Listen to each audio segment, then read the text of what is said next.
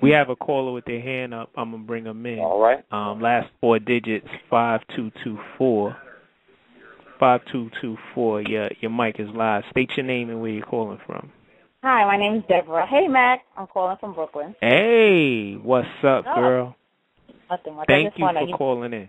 Of course, if there's a topic that I could even somewhat contribute to, I'm going to call in because, I don't know too much about sports.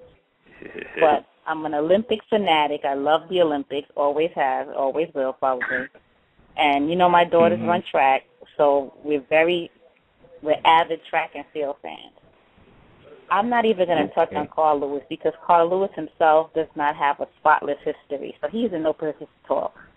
And what he did, what his remarks, the only thing that his remarks, in my opinion, this is just my opinion, the only thing that his remarks did, I think, was just leave a bad taste of sportsmanship and camaraderie for future generations of athletes, for track runners.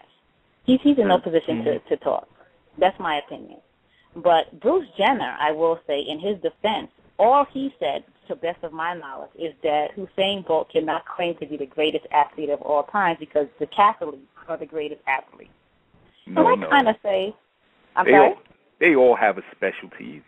Decathlon. Well, the decathletes, I think, can be considered the greatest athletes because they are more well-rounded. Usain Bolt, however, is the fastest man on the planet, and I think that's a great accomplishment, and nothing can take that from him. And in his moment of celebrating his victory, he said, "Oh, I'm the world's greatest athlete." I don't think that he meant to diminish the accomplishments of the decathletes. I think Bruce Jenner just wanted to be a part of the conversation and make himself relevant and bring himself back to the forefront. But I think he seriously failed. As for Bruce Jenner, but because does anyone really care what Bruce Jenner has to contribute? Do you really care? I mean, do you really care? Carl Lewis himself. Carl Lewis got his first medal because I can't remember his name. His name escapes me. Was disqualified for drugs. Ben Johnson. Ben Johnson. Thank you. So I mean, do you really care? If Carl Lewis hasn't gone on to be a coach, he hasn't gone. Do you really care what Carl Lewis has to say at this point, at this stage in the game? Well, especially something negative. Carl Lewis, he much like Tiki Barber, he had his chance to be an announcer, and he wasn't good at it. He has no charisma. But I mean, he could have. Why not be a coach? Because my daughter ran Colgate this past season. Why not be a coach? Why not be out there with the next generation of athletes? Well, why not contribute to something? And he's not doing anything. What is he doing? In Carl Lewis' defense, he is a track legend. His comments do hold weight, but maybe I don't think those negative comments did. Not with his history. Well, I mean, it affected conversation. What he said affected Usain Bolt. Usain responded harshly, but he surely did. But Carl Lewis, dude, he's not charismatic. He's an abrasive dude. And that's how he comes off. Yes. And also behind the scenes, many people in track and field don't particularly care for Carl Lewis, and because of his lack of sportsmanship. In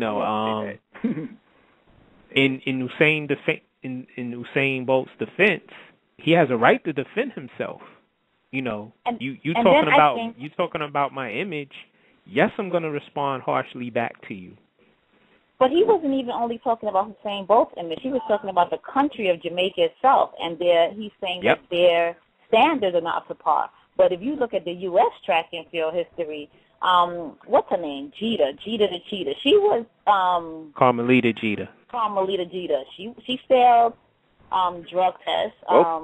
Johan Blake in 2009 failed the drug test. He's a Jamaican, so that would play into what Carl Lewis is saying. But you can't just single out Jamaica because U.S. has a history of suspending athletes for failing drug tests and athletes that have their accomplishments tainted by accusations of they're doping, they're doing drugs. For him to just say Gatlin Jamaica, just came off a suspension. Justin Gatlin just came off a suspension. When you're talking about he just came off of suspension himself. Yeah. So for him to say Jamaica, when you're talking about money and glory, they probably all cheated. Some got caught, some didn't. But who knows? Who knows what they were doing in the 70s to cheat? Who knows what they were doing in the 80s, which were roids? But I think the everything, stakes are higher now. That people are just got more more inclined to cheat. sophisticated. Everything Yes. just got more sophisticated. That's it. But for, what's Bruce Jenner? You can't claim the decathletes are the greatest athletes because of Usain Bolt. What if he decided to become a decathlete? He chose a specialty. Decathletes didn't choose a specialty. But decathletes, so that's what makes you the greatest athlete, because you don't have you're greatest at everything.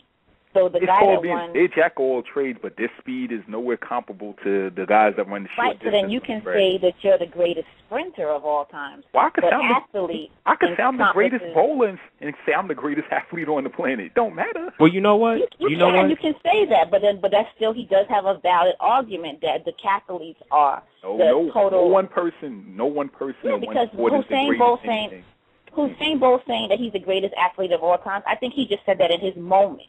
But if he really thinks about it, is he a greater athlete than Michael Jordan?